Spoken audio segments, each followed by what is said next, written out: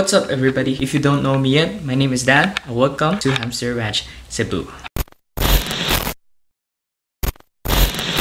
So this channel is all about hamster keeping. If you want to learn more about hamsters, feel free to subscribe to this channel, and this channel is open to everyone. Today in this video I am going to be sharing you guys my hamster keeping story.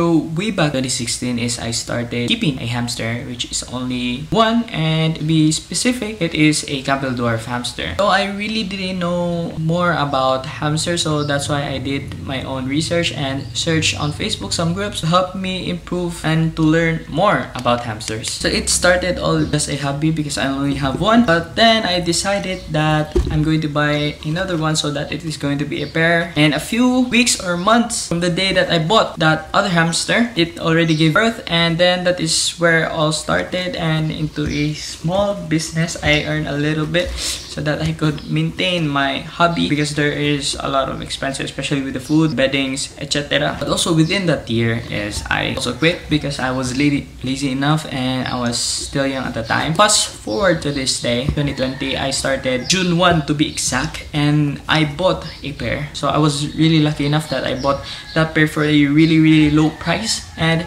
it was really worth it because 2 weeks after I was really shocked because my hamster already gave birth with 9 pups, and that is where it all started again. Turned into a small business, and I already got my investment from those pups, which is 900 I think, and then it's slowly going, upgrading, and until now I am still earning a little bit more. And to be honest guys, if you want to start hamster keeping now during this quarantine, you may need a bit of money because of the delivery fees. You can't go outside directly because of this coronavirus thing, so that's why you need more money to invest in this kind of hobby. But of course, if you want to turn it into business, it is going to be worth it guys, because the market is not crashing right now at the moment.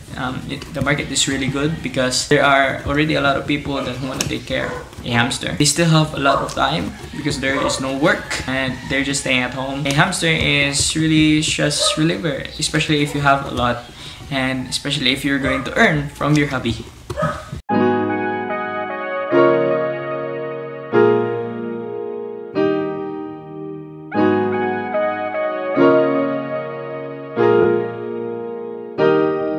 If you are going to start keeping right now, it is going to be worth it. There are a lot of supply, and the hamsters now are quite cheap here in Cebu. If you are a newbie, I prefer that you're going to buy a 1 month old. You still need to know more, okay? But if you're going to be buying a breeder, you're going to breed it and you might not know the process, especially with inbreeding, line breeding. I am going to be talking about that soon, so make sure to hit that subscribe button and notification bell. There are a lot of breeders already here in Cebu, and to be honest, I've seen a lot of toxic breeders and also keepers wherein they are going to buy to you in a very low price, which is a no-no. Here's the thing, you need to count every money that you spend, all of your effort that you did, especially changing beddings weekly or every 2 weeks. That is what you're going to need to count guys. If you're going to sell them in a low price, they are going to go back to you again, and then they will still do their own thing. Don't sell in a very low price guys. If you're going to sell in a very low price, they're going to abuse you, especially if you're going to be selling to those pet shop owners. They were going to be buying from you like less than 100 pesos, and in my case, I only sell my hamsters with a minimum of 150 pesos, no less. Also, it's going to depend on the imitations, the colors, also the body structure of my hamster. So that's pretty much it in today's video here. So make sure to hit the subscribe button and notification bell so that you guys will be notified, because I am going to be posting more videos about hamsters and sharing of information, you and me guys. And I hope I'll see you guys next time. Peace!